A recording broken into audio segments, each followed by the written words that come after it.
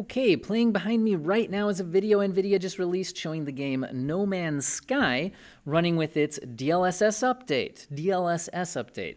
I can speak. Okay, and why is that a big deal? Well, in general, it's nice to see more games getting DLSS support because one of the main criticisms of the usefulness of DLSS is just its limited application to games. If a game doesn't support it, then you get nothing out of it. But what is really a big deal, for me at least, is the fact that this is getting support in a game that supports VR. And to my knowledge, this is now the first game getting DLSS support that is also a VR-supported title. And it hit me all of a sudden that VR could be a fantastic place to look at the effectiveness of DLSS. This could be a great place for DLSS. Why? Well, because it's extremely important in VR to have a high frame rate, to smooth everything out, make it feel good, and to have it not give you like motion sickness and stuff. If your frame rate's low enough, you can actually like really suffer from that experience. So that is really interesting to me, that it could be getting VR support. Also, on the topic of VR, I want to mention I did just purchase a VR headset. It's on the way. It's in the mail. Expect a video out very soon on the channel about which headset did I buy and why, which could be kind of a buyer's guide for VR headsets if you're looking at what's currently out right now and why I decided on the one that I did. Also, you should expect some unboxing content, first impressions, reviews, and maybe some benchmarks and things, maybe even getting into some of this DLSS stuff and my thoughts on if it's worth it in the VR experience. Overall, I'm excited about it, but haven't had a chance to test it out myself yet today. Now, before I go any farther in this video, I shouldn't just assume that everybody knows what DLSS is. You might have clicked on this video and not be super familiar on that. So basically, it's a Nvidia product that works on their RTX series of graphics cards, so the 20 series and 30 series cards. And what it basically does is it uses a machine learning algorithm to run the game at a lower internal resolution and output it at a higher resolution via a machine learning upscaling algorithm. Now, this allows the game to run at a much higher frame rate, and this depends on the exact settings you use. Generally, DLSS will let you choose between things like quality, performance, or ultra performance, and as you go down that scale, the internal resolution gets lower, but that makes the machine learning algorithm sometimes struggle more to reconstruct what the image should look like, so there's usually some visual trade-offs with DLSS at all, and then gets worse the further down the internal rendering resolution you go. So basically what it's going to let you do is it gives you free frame rates, except it's not entirely free because since it's using the algorithm to reconstruct the image, there are sometimes certain artifacts and things that happen to degrade the image quality. And before you get into the comment section, and I read all the comments, you guys, sometimes people pop up when I talk about DLSS, no, it doesn't degrade the image quality, it makes it look better. I'm sorry, but I've just not seen that as my experience. Sure, there are specific instances and cases where the DLSS might look better than native, but that is rare, and it's certainly not the case across the board. Different games use DLSS better or worse, but in general, in all the games that I've tested and actually used videos and done videos about it on this channel, I find that DLSS looks worse overall than native, and it should. You're not just getting free frame rate and an improved image.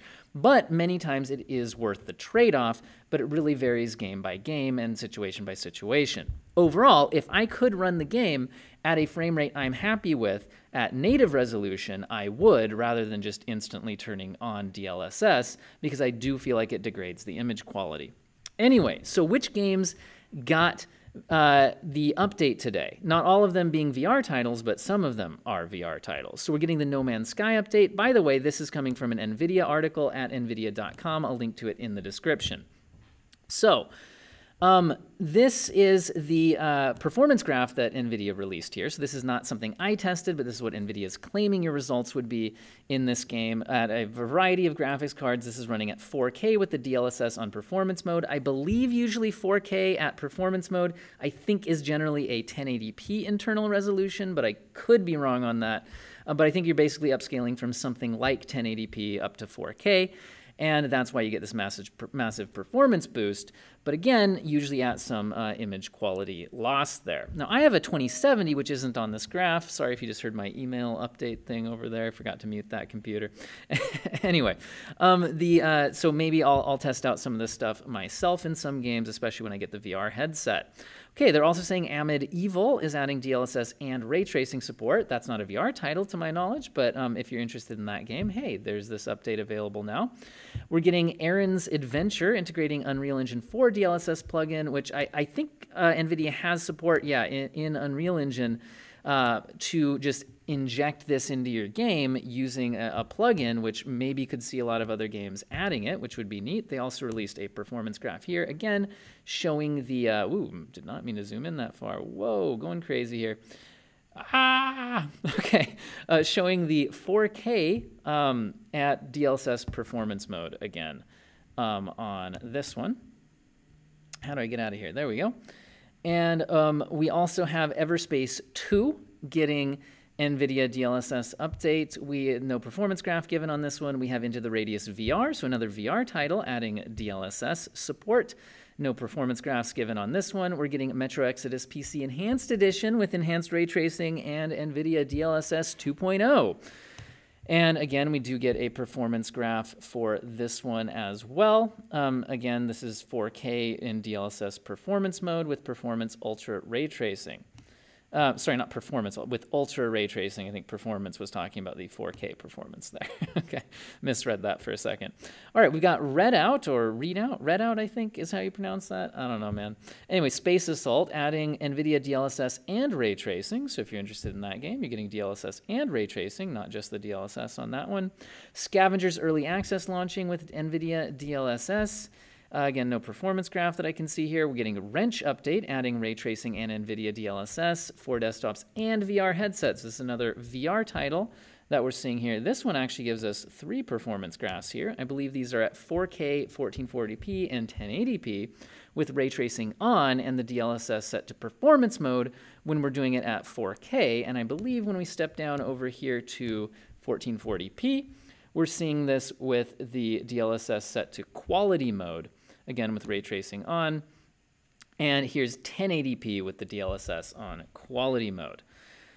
Okay, I believe that was all of the titles, but they also are mentioning that we're now up to 50 games with these ones added in. We're now up to 50 games that have DLSS support. So as I end this video, I will scroll through the list of games that have DLSS support. The list is getting bigger, and that's nice to see for the added value of DLSS. What do you guys think about all of this in the comment sections?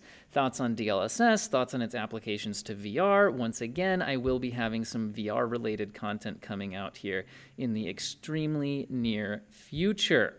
Overall, I like to see technology advancing, and whether or not DLSS is your favorite thing, it's cool to see it getting added support and, technology moving forward related to all of this. And I hope you guys have an excellent day.